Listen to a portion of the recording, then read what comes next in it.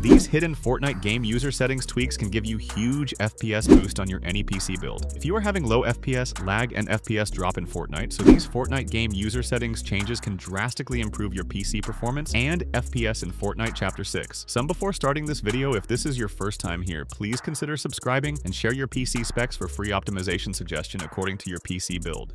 Starting off, let's dive into how you can access your game's user settings to optimize Fortnite performance. First, type %local app data % into the Windows search bar. This will bring up the appropriate folder, which contains various configuration files. You'll want to press F on your keyboard or scroll down to find Fortnite game, then follow this path. Saved, config, Windows client. Inside, you'll find a file named Game User Settings. Right-click on this file and select Properties. In the Properties window, ensure that the Read-Only checkbox in the Attributes section is not ticked. Once you've unchecked it, click Apply and then OK.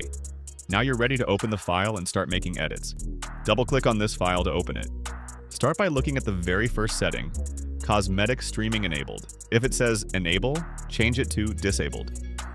This ensures that the game doesn't stream unnecessary cosmetic items in the background, which can reduce performance. Next, set Motion Blur to False.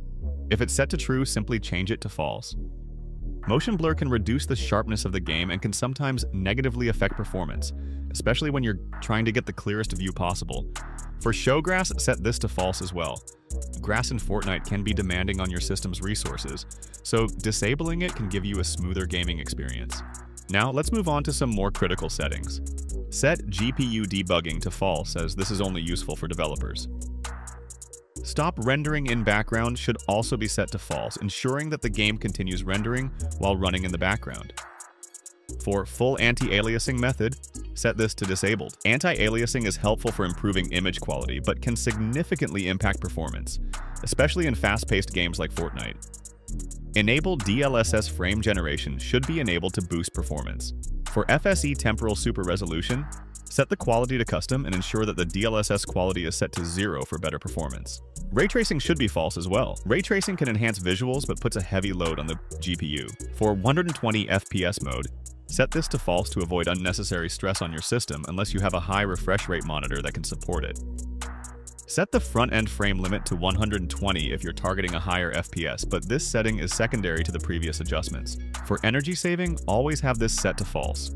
This ensures that your system doesn't throttle down performance to save power, which can be counterproductive during intense gaming sessions. Your display gamma should be set to 27 with 5 zeros, and interface contrast should be set to 160 for clearer visuals. Next, for disable mouse acceleration. People often say this is placebo, but even if it is, placebo can psychologically work. So set it to false instead of true, as many default settings are configured incorrectly. Both allow full game download and allow cellular download should be set to false to avoid automatic downloads during gameplay, which can eat up resources and cause interruptions. Auto launch for game should also be set to false to prevent the game from automatically launching on startup. For download high-res MIPs, ensure this is set to false. High-resolution MIP maps can consume unnecessary resources, so it's better to disable them. Use VSync and dynamic resolution should both be false, unless you're using VSync, which is generally not recommended unless your FPS is really low, less than 60 FPS. VSync can introduce input lag, so unless you're on a very low-end PC, leave these settings off. Regarding resolution size X and resolution size Y, these should reflect your monitor's native resolution. For most people, this is 1920 x 1080, but if you're using a stretched resolution or a different aspect ratio, adjust these settings accordingly. For last confirmed full screen mode, make sure this is set to 0 as it indicates full screen mode with the lowest input lag use. Preferred full screen mode should also be set to 0 to ensure the game runs in full screen with minimal latency. For audio quality level, set this to 0 for the highest audio quality. While low audio quality could theoretically save resources, it's not significant enough to make a noticeable difference, so most competitive players keep it at 0. When it comes to frame rate limit, set it to 1 above your monitor's refresh rate. For instance, if your monitor supports 144 Hz, set this to 144. This ensures your FPS remains in sync with your monitor, avoiding unnecessary frame drops. Now, let's focus on scalability groups. This setting is crucial. Resolution quality should be set between 90 and 99. If you have a low-end PC, you can lower it to 75, but anything below that will drastically reduce visual quality. Keeping it in the 90-99 range will maintain good graphics without sacrificing performance. For view distance quality and foliage quality, these should be set to 0. Foliage, in particular, can be demanding on your system, so reducing it to the lowest setting can free up resources for better performance. View distance quality should be set to 1 for medium, which helps render distant objects like weapons, making them appear quicker and improving responsiveness during fights. For all other settings, leave them at default or set them to low or 0 for the best performance. Settings like friend invites or in-game pop-ups can slightly affect your FPS, so disabling them can reduce unwanted interruptions and keep your frame rate stable. Once you've made these changes, click File in the top menu and Save to apply your settings. And that's it! Your settings are now optimized for performance. It may seem like a lot of information to digest, but trust me, these changes will make a noticeable difference in how Fortnite runs on your PC. Let me know if you need any further assistance. Now it's time to download and install the System Optimization Pack to further enhance your PC's performance. You can download it directly from my official website. Once the download is complete, extract the contents to your desktop, and first, open the Windows Optimization folder. Inside, you'll find various files that are designed to automatically fix your Windows registries. Install all of them to get started. After you've installed the registry files, open the tool folder and run the application called Optimizer. The first step inside the Optimizer is to go to the General tab, which has several sections like System, App, Privacy, and Disk Drive settings. In the System tab, ensure that all settings are enabled. This will help optimize Windows by disabling unnecessary background services and programs that can eat up system resources. Turn on settings like Optimize Performance, show all notification icons, remove menu delay, optimize network, disable error reporting, disable compatibility assistant, and disable printer services. Additionally, disable sticky keys, smart screen, and all other non-essential features by clicking on the respective buttons. Next, move on to the App tab. Again, make sure all settings are enabled to ensure optimal app performance and stability.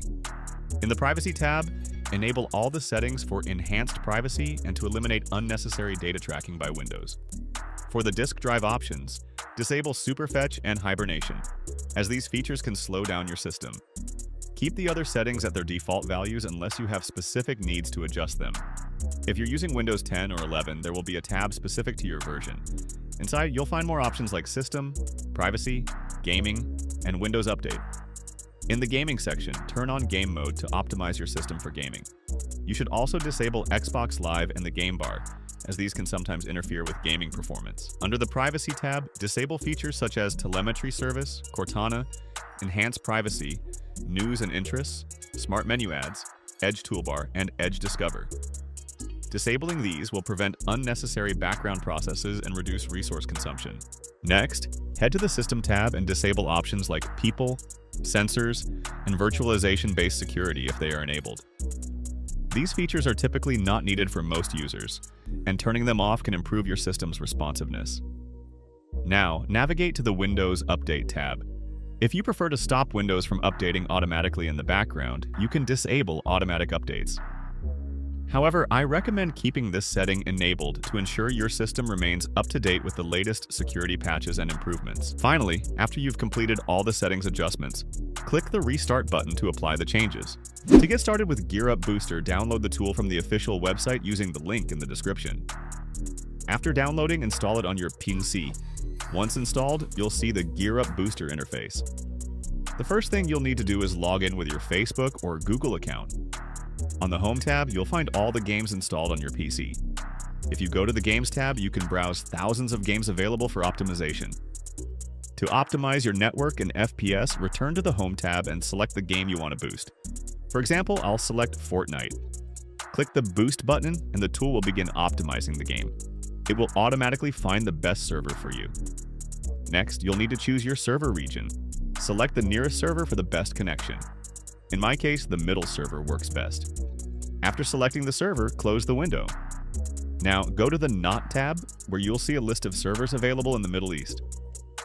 Choose the nearest one or let GearUp automatically pick the best server for you. I recommend setting it to Automatic for the best results. Finally, close the window and launch your game using Gear Up Booster. This will help you optimize Fortnite or any other game for lower ping and higher FPS. So guys, that was today's video. Hit the like button. Make sure to subscribe. Feel free to ask any question in comment box. Peace out.